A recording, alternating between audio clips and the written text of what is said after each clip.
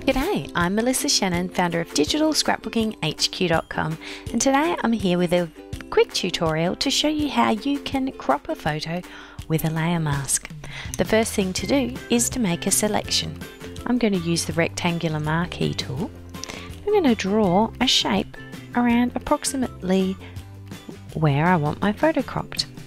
I'm going to make sure my photo layer is selected in the layers panel and then just click on the Add Layer Mask button. Beautiful. Did you know you can move and resize layer masks?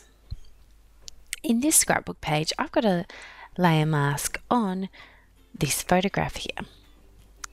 So if I want to play around with the cropping, I just want to click this link layer mask chain icon. Make sure my layer mask is selected. You can tell by the blue highlighting. Then I can just resize or move around the mask and the layer itself stays put. Then when I've finished, I just click in between the layer mask and the layer and link them again. So now I can move the photo around on my page.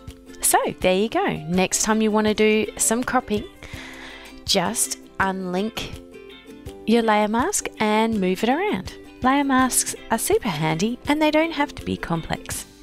I hope this tutorial has helped you.